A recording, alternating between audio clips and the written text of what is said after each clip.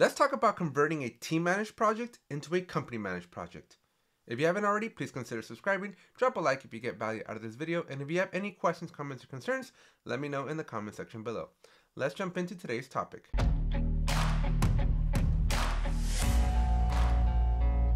Before we get started, I want you to consider why we would convert a team-managed project that works so well into a company-managed project. And there's a couple of reasons that I want to share with you before I show you the technique. I want to explain the why, because this is actually very, very important. You can succeed with a team-managed project, but there's some limitations.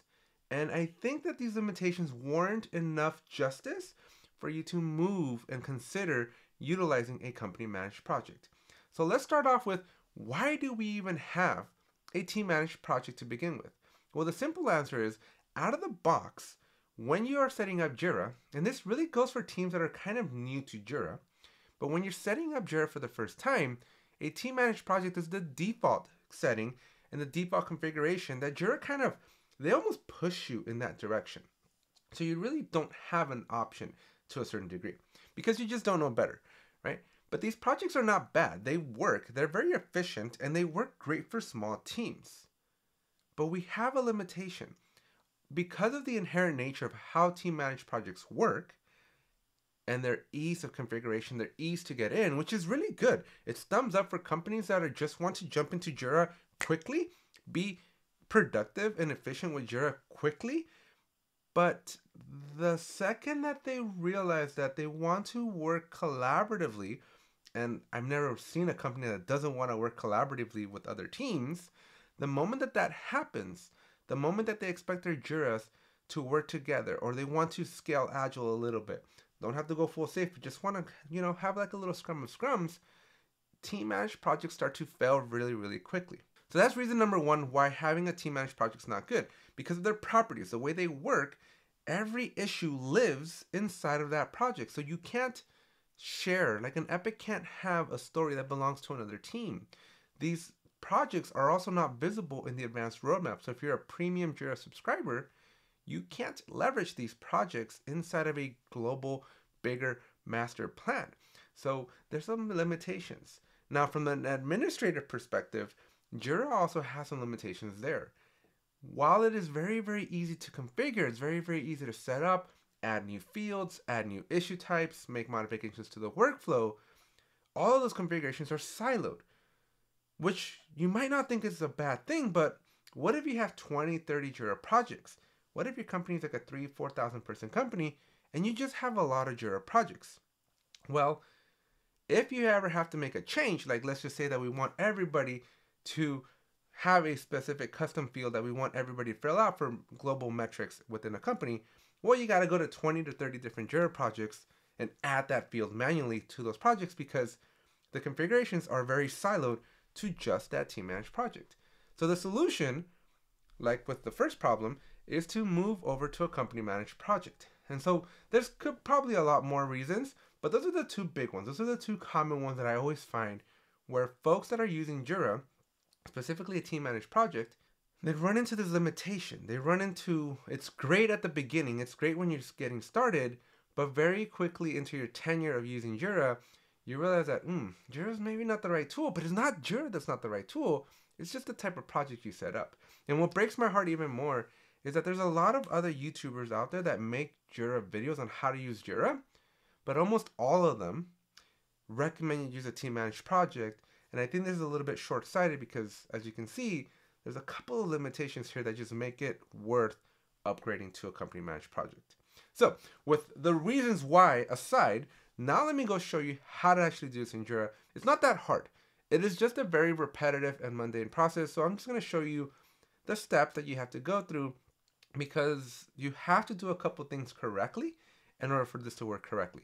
So it's not a simple like, hey, let's just make it a company managed project. Because the first thing I want to start off with is a big, huge disclaimer is there is no way for you to like click a button and say, okay, you are now a company managed project. That's not going to fly in Jira. That's not a functionality. Atlassian, though, if you're listening, maybe hook a brother up because that would be a really cool feature to just hit a couple buttons and make it convert. But that's not an option here. So what options do we have? Well, let's jump into Jira and take a look. Okay, so inside of Jira, I am inside of a team managed project. And you know that you're in a team managed project because it says team managed here. But what you want to do is you want to create a new company managed project. Now this is a little annoying because what happens is you essentially need to create 2 copies of the same project. The problem is you can only have one unique name and key for that project. So you almost have to add a little bit extra to the company managed project to indicate that it's a company managed project. So to the key, I typically add a C at the very, very end of the key to indicate that it's a company managed. And for the project name, I'll also add company at the end just so that people know that it's the same. Now we can rename these, but we have to do the migration first and then delete the team managed project, and then we can go back and change it, because once that project is permanently deleted, the key and the name become available, and that's when we can do this change. But let me show you how to actually make the change. So the first thing you want to do when you come in here is you want to go to project settings, and this is a little bit of an optional step 1, but it's only optional if your issue navigator is not enabled. So you want to make sure that your issue navigator is enabled. You want to make sure that that slider's turned to green, because this is going to make life way easier. So we're going to slide that over. Okay. Once that's slid, and now that we have issues navigator available, when you go back to project, you'll see, and you might have to refresh your screen here, but you'll see that issues is now there. Now that's step 1. So step 2 though, is now we got to go make the destination project. So again, this is kind of going to explain how do we make a company managed project with similar parameters so that we're ready to receive these issues. So because I have a Scrum based team managed project, I'm going to go ahead and come over here, hit the create project. I'm going to make a Scrum template as well, but this time I'm going to pick company managed, and this time I'm going to say company managed destination project. Now I am not very creative, but here most cases you're probably going to want to name it the same thing as your team managed project, but again you have to add like the word company or something a little bit more creative to indicate that they're the same but not the same quite yet, at least not until the team managed project goes away.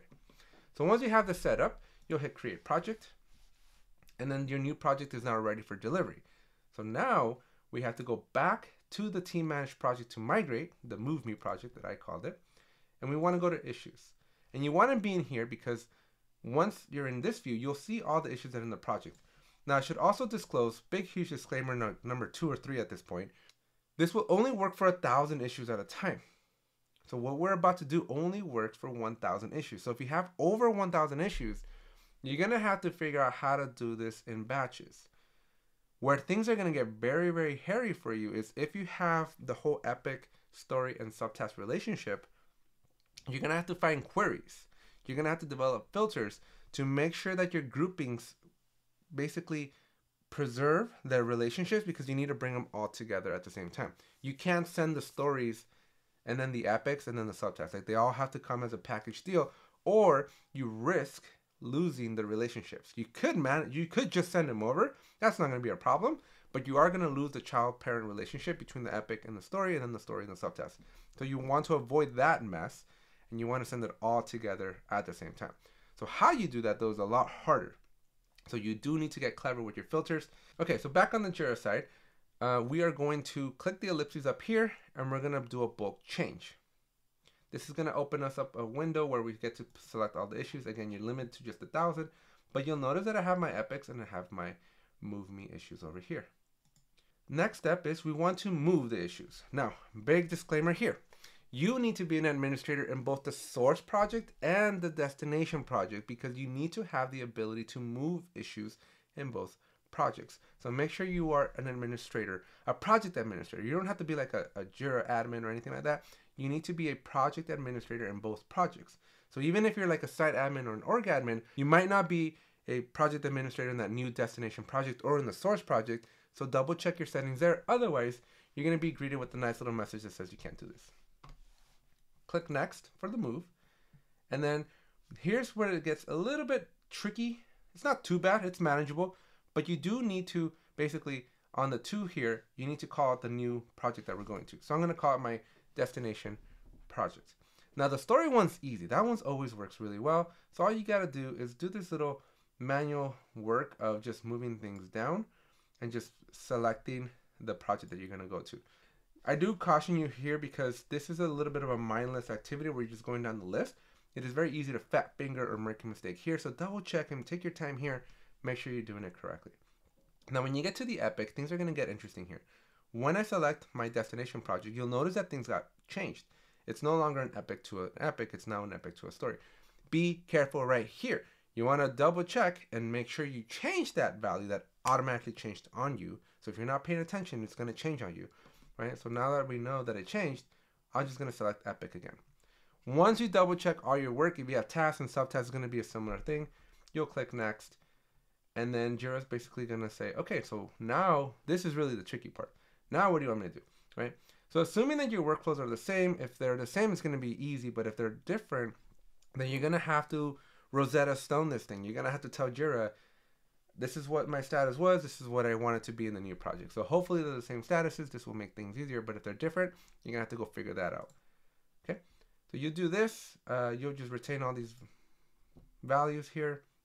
And then for the epic, we're going to do the same thing. We're just going to use the same workflow. But this is where things get interesting for the epic. This is the trickiest part. And this is really the part where you need a professional or this video, which this is the reason why I'm making it. When you're doing the epic, epics behave different in a team managed project than they do in a company managed project. Most importantly, the most important value that you need to keep in mind is the epic name. Now, if you don't do this, if you don't do what I'm about to do, where I'm just going to put change me, then you're going to have a really, really hard time figuring out the relationship between the epic and the story. Even though they're still under the hood preserved, you're going to have a hard time doing it. So I recommend change your epic name to change me. Okay. And this is going to make your life a whole lot easier. So once you do that, click next, hit confirm, and then let Jira do its magic. It's going to go and actually move the issues from that one project to the other. Now, when it's done, you're going to notice that you're going to be brought back. Now, this is sometimes a little bit buggy. You'll notice that I'm still in my team managed project to migrate. This used to freak the crap out of me the very first time that I did this because I'm like, oh man, it didn't work. But it's fake news. All you got to do is hit refresh and you'll notice that it's zero. Like it's all gone. So be careful there. Don't freak out because it's just Jira not caching the data or something. But the issues have indeed moved. So now the next step is you want to go back to your company managed project. And we're going to start wrapping this up. We've moved all the issues. The sprints obviously not here, but they are back here on my board. So you can see that these are all my stories. These are all my epics. And if I go to issues, I should have 12, which I do. And so now comes the fun part. Now I'm going to be under issues. I'm going to go to type and I'm going to select epic because I only want to see the epics here. So this is really the part of this whole migration, this whole conversion that is probably the most annoying because depending on the number of epics that you have, this is going to be like a 5-minute thing or it's going to be a couple of hours thing. And so what you got to do once you migrate all your issues is go to each of your epics and you're going to copy the title. And then you're going to come to the epic name that we had named Change Me and change it so that the title and the epic name match. And you just need to do this for every single one of these. Now, folks, if you have an easier way of doing this, please let me know in the comment section. I've been doing it this way for years. And if there's any efficiencies out there that I'm just not aware of, please, please, please let me know. But this is the best way that I know to do this, right? So I'm just going to copy the name and go over here. Again, it doesn't take a long time, but a little bit of carpal syndrome might ensue after. But anyways, that's it. Once you do that, you'll notice that all my stories are beautifully nested underneath all my epics. And if I had subtasks, I should have probably added subtasks for this demo, but all those subtasks would also be nested underneath the stories, given that they all move at the same time. So again, your biggest problem in all of this is going to be if you have over 1,000 issues, logically moving them over is going to be your biggest pain in your butt. So your mileage is going to vary there. Not a whole lot I can tell you other than you just got to get very creative and ensure that your filters and stuff are set up in such a way that everything's being preserved correctly. And that's pretty much it. Once you do that, once you've moved everything over and you've done the new projects, all you want to do is either shut down the access to the source project, that team managed project, or you can delete it if you're going to want to reuse the key or the name. So that's pretty much it for this video. If you found it valuable, please make sure you like this video. Make sure you're subscribed. If you made it this far and you haven't smashed the subscribe button, smash the subscribe button. And if you have any questions, comments, or concerns, or you need a little bit of help or guidance, let me know in the comment section below. And finally, please make sure you check out my paid courses. They are available. So if you want to take your Jira skills to the next level, whether you're a Scrum Master, you're a Jira administrator, or you just completely new to Jira and you want to have a little bit more of a guided hands-on help, then I have a course just for you. All the information is in the description below. Thanks, and I'll see you in the next one. It's only worth it if you work for it. It's only worth it if you work for it. I won't stop till they hear me now.